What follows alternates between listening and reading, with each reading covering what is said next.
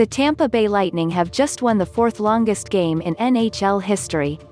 6 hours after the puck was first dropped, Tampa forward Brayden Point finally got a shot past Columbus goalie Joonis Korpisalo.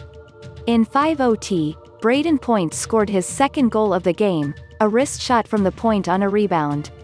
The shot came right after Vladislav Gavrikov got hurt blocking a shot and just moments after Columbus killed a delay of game penalty. Check out the raw emotion in this hockey hug. Pure relief. Officially, the game began at 3:09 p.m. and ended at 9:22. Korpisalo saved 84 shots. Seth Jones played over an hour ice of time. The NHL did some good jokes. And the Tampa Bay Lightning won their first playoff game since May of 2018.